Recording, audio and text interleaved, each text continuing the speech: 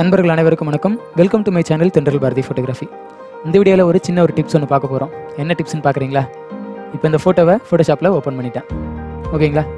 ஒரு photo open பண்ணதுக்கப்புறம் அதே ஃபோட்டோ திரும்ப ஃபோட்டோஷாப்பில் ஓப்பன் பண்ண முடியுமா? அதாவது அடுத்த விண்டோவில் வாய்ப்பு இருக்கா? ட்ரை பண்ணி பார்த்துருக்கீங்களா? எப்போயாவது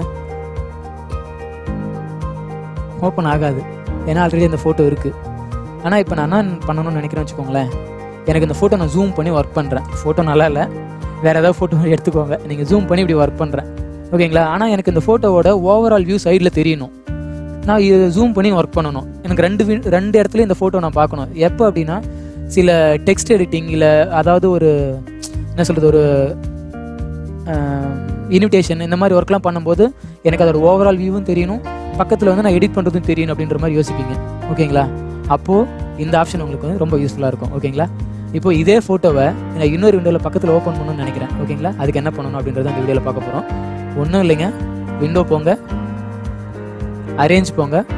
அரேஞ்சில் கடைசி ஆப்ஷன் நியூ விண்டோ ஃபார் அப்படின்னு சொல்லி நீங்கள் என்ன ஃபோட்டோ ஓப்பன் பண்ணியிருக்கீங்களோ அந்த ஃபோட்டோவோட நேம் வந்து காமிக்கும். அதை இப்படி கிளிக் பண்ணிங்கன்னா உங்களோட இன்னொரு விண்டோ ஓப்பன் ஆகிடும். ஓகேங்களா? அதே ஃபோட்டோ இன்னொரு விண்டோவில் ஓப்பன் ஆகிடும். இதனால் என்ன யூஸ்ன்னு கேட்குறீங்களா? ஒன்றும் கிடையாதுங்க. இப்போ இந்த விண்டோவை ட்ராக் பண்ணுங்கள். ட்ராக் பண்ணிவிட்டு இங்கே நீங்கள் போனீங்கன்னா பக்கத்தில் அப்படியே கிட்ட கொண்டு போங்க. இதை மாதிரி 2 கோடு காமிக்கும். ஓகேங்களா? அந்த இடத்துல நீங்கள் கிளிக் பண்ணிங்கன்னா டபுள் விண்டோ ஓப்பன் ஆயிரும்.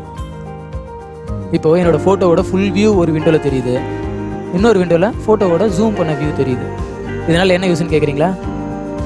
இப்போது இந்த ஃபோட்டோவில் ஏதாவது சேஞ்சஸ் பண்ணணும்னு நினைக்கிறேன்னு வச்சுக்கோங்களேன். இந்த ஃபோட்டோவில் ஏதாவது நான் வந்து ஒரு ரீடேச்சிங் ஒர்க் இப்படி ரீடேச் ஒர்க் பண்ணுறேன், ஏதோ ஒன்று இப்போ ரெடி பண்ணுறேன்னு வச்சுக்கோங்களேன்.